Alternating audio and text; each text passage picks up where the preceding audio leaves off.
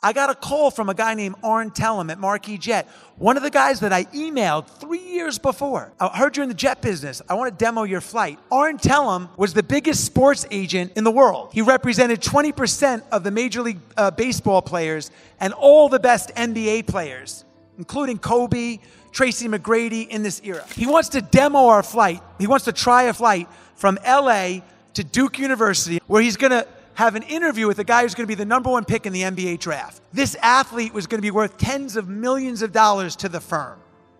We set up the flight. I get a call from Arn Tellem.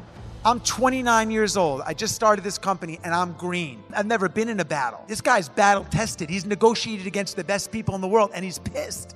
Jesse, there's a 9-hour mechanical delay. I just got a call from your customer service team. I'm going to miss the meeting. I don't even know what he's talking about. I'm like, Arn, I don't know what you're talking about. Let me call my team and I'll call you right back. Crisis Management 101, you get in front of the problems. You don't hide behind your emails. You get right in front of the problem.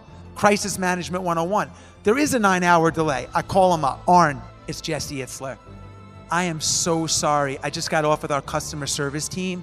There is a 9-hour delay. The reality is that airplanes break. Not a lot, 1%. 1 out of every 100 flights has a mechanical issue, and I'm so sorry this happened to you. I would gladly sit there for 10 days to take away this delay, but I can't. But anyone that tells you that you're never going to have a problem with your flight is lying to you and will never risk safety. But I'm a 29-year-old kid, Arn.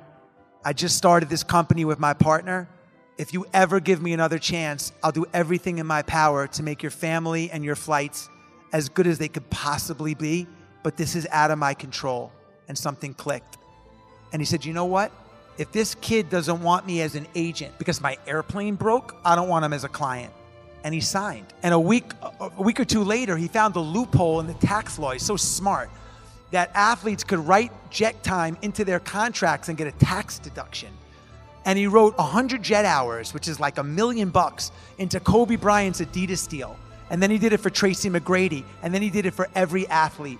And he took my company from here to here because of how we handled the lows.